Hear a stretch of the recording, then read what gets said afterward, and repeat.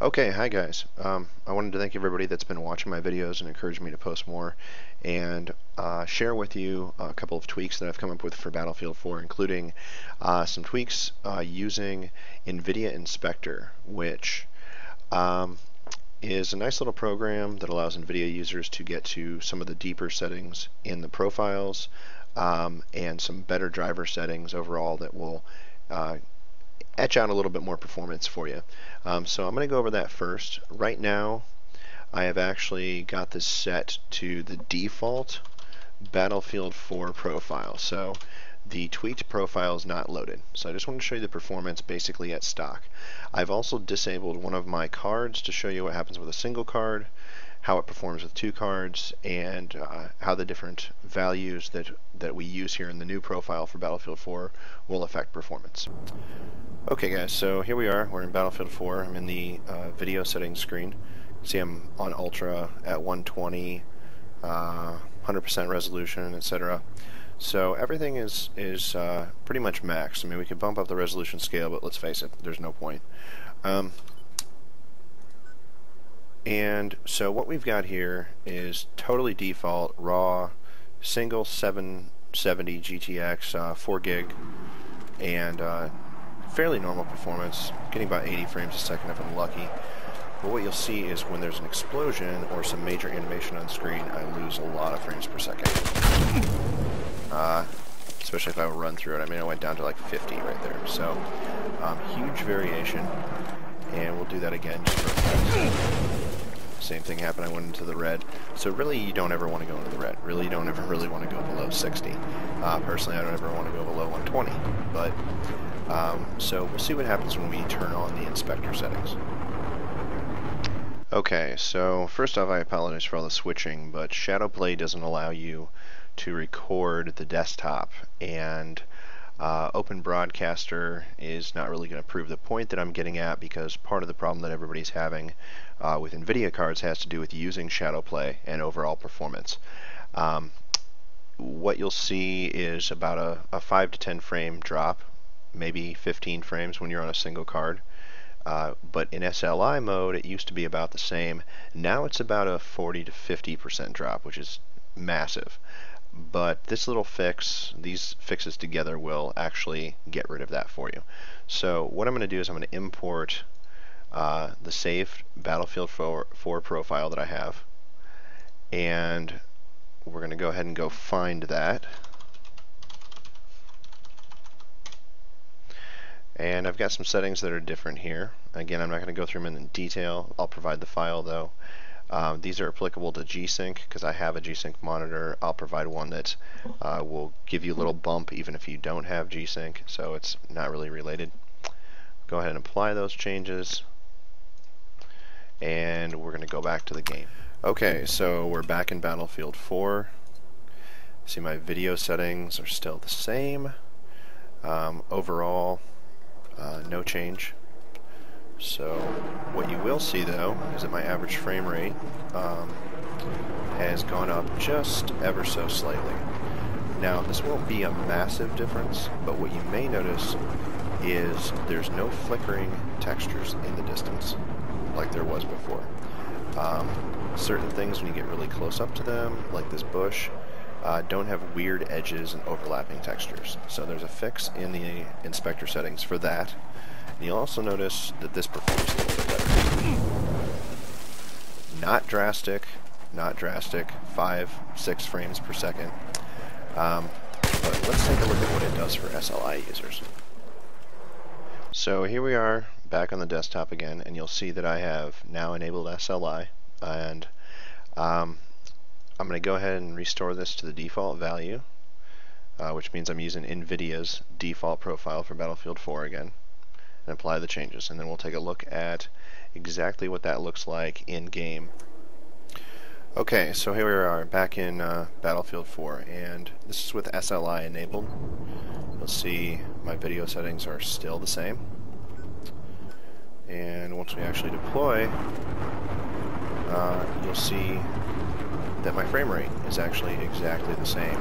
In fact, it's a little bit worse. So this is where the problem that SLI users are having. where it really comes into play the next tweak that we're going to make for Battlefield.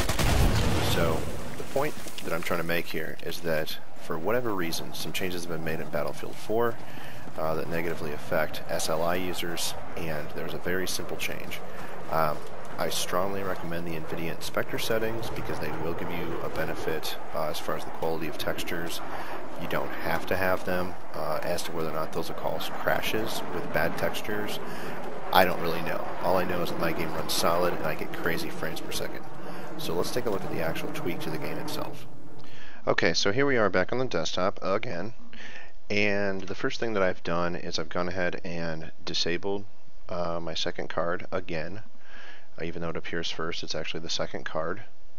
And I have, of course, disabled SLI, which obviously won't work when the second card isn't there anyway.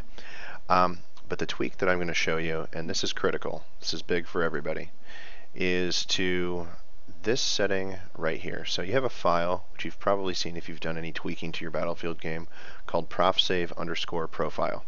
And this is basically just a text file. I suggest using WordPad to edit it.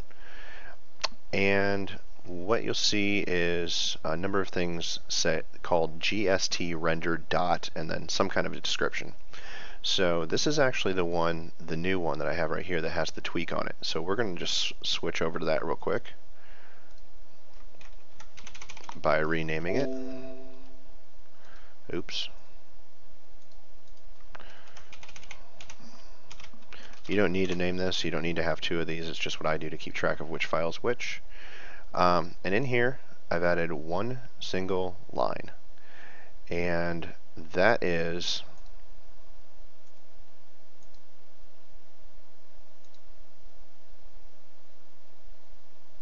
and in this file, I've added one single line. And that is right here. I've actually renamed the files incorrectly, so we'll fix that in a second. But gstrender.thread.max processor count, and then this number is going to be the number of cores that you have in your processor. So if you have a 4-core, I have a quad-core processor, so I have a 4. If you have 6, 8, whatever. Basically, this is telling the game the number of cores that it's allowed to use. Even though you have your affinity set, which you'll see under Task Manager, if you go and find a file and right-click on it, what you'll see is Set Affinity. Let's try a different one. So this is where I'm telling it how many cores it can use, except that the game doesn't know that it can use those if you don't have this line right here. So I'm going to go ahead and save that, and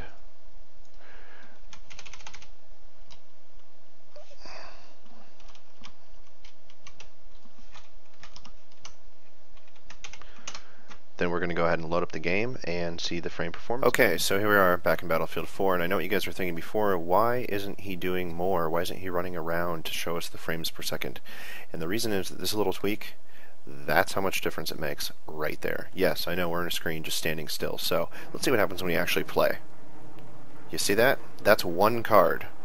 And yes, in fact, I'm still on Ultra. That's a single card. Okay, you see that? Watch this. That's one card. One card.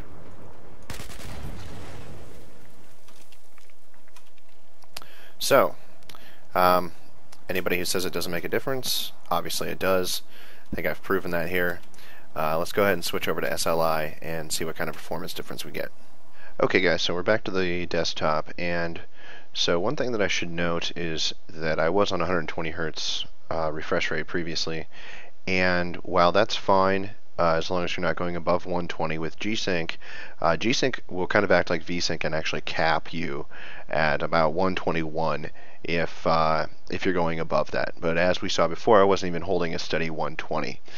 So for this particular test, I have changed the refresh rate to 144 just to show that not only is the performance going there, that the frame rate is going to jump up well above 120. If there was any chance of it going higher than that, I would have had the refresh rate at 144 before, but as we saw through the testing, it pretty much averaged between about 110 and 117. It never really stayed at 120. So So what we have here is the tweaked Nvidia Inspector settings, the tweaked profile, which I'll provide for you. Of course, we've added that line in the profsave_profile file for Battlefield 4. And so kind of maxed out our tweaks here. I'm going to go ahead and load into the game, and I'm not going to bother showing what this looks like with just a single card. We've kind of already looked at that. But the important thing here is that this will benefit both SLI and non-SLI users. And also, again, this profile that I'm going to provide will benefit G-Sync users a little bit. You're welcome to try tweaking it yourself and see if you notice the difference. I did. Maybe your system's different than mine, but you'll definitely see the frame per second difference. Okay, so we're back in game here, and you can see already that my frame rate is going up well above 120, just kind of sitting here on its own.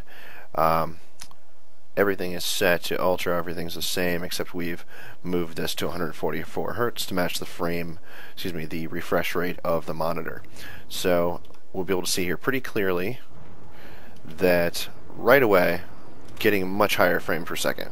Now I'm not busting the 140 threshold, but I'm definitely going well above 120. The major difference that the Nvidia Inspector tweak is going to make is this.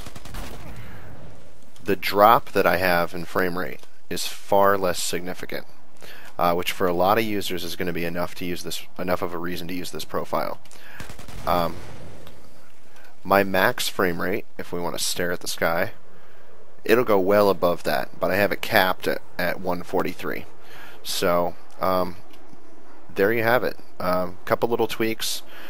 You can't see this right now because you're probably not looking on a G-Sync monitor and you're watching YouTube. So, but what you will notice if you're a G-Sync user is that your fluid motion in terms of your input lag and the response time is going to be just a little bit smoother. So definitely worth the change. Thanks for watching.